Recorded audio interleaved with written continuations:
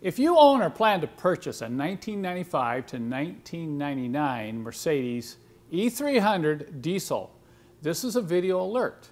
I want to talk specifically about the glow plugs in these engines. They're quite different from the glow plugs in the earlier diesel engines like the OM617, OM602, 603, etc. So what I've got here on the bench here is a set of the glow plugs and a custom reamer, carbon reamer that we make right here in our own shop, and a little tube of this, which I'll explain later. But I've run across this a couple times. I've heard of other reports of this happening, so I think it's probably frequently happening enough that you need to be aware about it, and that's the glow plug seizing in the cylinder head.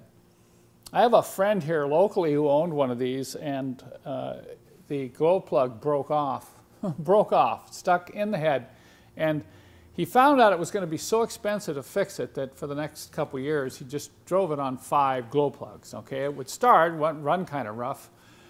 That's not ideal, but the better option is to prevent this from happening. And the best way to prevent that is to not leave the glow plugs in for indefinitely for years and years and years, and also when you do install them, to install them properly. So let me explain some of the key things that you can do to prevent this from happening to your E300D.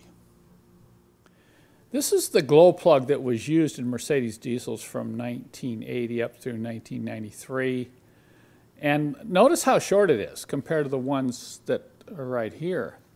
Now, up until 1985, these on the OM616 and OM617 engines, these were installed into a cast iron head. So you had a steel casting going into an iron cylinder head. And I've heard of them breaking off in OM617 engines, but that is really, really rare, and it's probably due to abuse.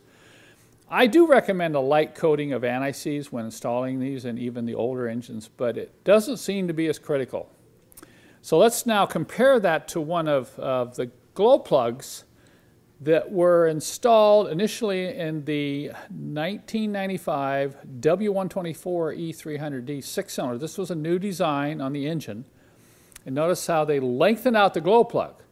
So it really takes a long reach down into the pre-chamber. Has a, very similar threads, and this is where it seats inside the head down here. Now the problem with these glow plugs, I think, is twofold, because these glow plugs in the later 80s and early 90s, they also went into aluminum heads. And anytime you put a steel glow plug into aluminum head, I highly recommend you use anti-seize. But that doesn't seem to be the problem in those engines. It's all in these newer engines that use these style of glow plugs. So I think the problem is partly the length and also the issue with it steel going into aluminum. So that's where you have to be really careful. If they're over tightened and they're in there a long time, they can seize, and when you try to turn them out, they break off. And then you have what we call around here a really big wrench dance. The other thing that's critical when you're changing these glow plugs is down in the pre-chamber, carbon will build up around the tip of the glow plug. And I've seen it so bad where the carbon is actually touching right in here. So if it's touching, you can expect shortened life. This element will burn out prematurely. It will also not burn and fire as efficiently because you're expecting, fuel to be sprayed into the pre-chamber. It will surround the glow plug and ignite. If you have a bunch of carbon in there, that prevents the engine from starting efficiently, also causes rough idle when the engine is cold, okay? So this, you can compare our reamer, see? The reamer goes in the same position, bottoms out in the same location as the glow plug, and when you rotate this into the head and turn it, you're going to collect all the carbon buildup. I recommend just coating this with some super sticky grease as you put it in and turn it, because that will minimize the amount of carbon that drops down into the pre-chamber. And then as far as anti-seize compound, I highly recommend you use this high-grade copper-based anti-seize. And once again, when you're applying anti-seize, don't get so much on it that it's going to get down here on the tip of the glow plug. You only need a very small amount of anti-seize right on the threads, and just work it into the threads like this. You see, any excess you can just wipe off with the brush, and there. Now, if you install this plug into the head in this manner and you don't leave it in there for 10 years, I would recommend every 40,000 miles on these engines that you remove the glow plugs to inspect them and also to clean out the carbon, and this will also prevent the problem of them sticking in the cylinder heads, because if you break one of these off, it's going to be very expensive to repair.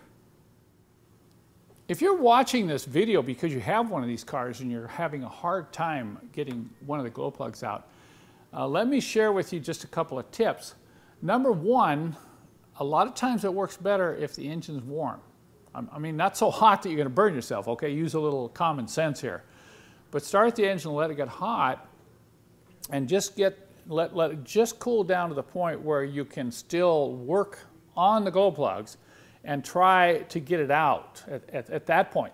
Now, you can also try spraying some rust penetrant like PB Blaster down in there, and then when you're working the glow plug, you know, don't force it. Don't just reef on it. What you want to do is feel it. You kind of back it out a little bit and then move it forward a little bit, and then back it out a little bit more and then move it forward a little bit more. Maybe do that 3 or 4 times and you get it worked out a little bit, and then spray some more penetrant down in there, and then just keep rocking it back and forth, each time rocking it a little more to the left so that you're gradually working it out, and hopefully that's going to prevent breaking the glow plug off. It could also prevent ruining the threads in the aluminum head. So if this is happening to you, just use extreme caution and try those tricks.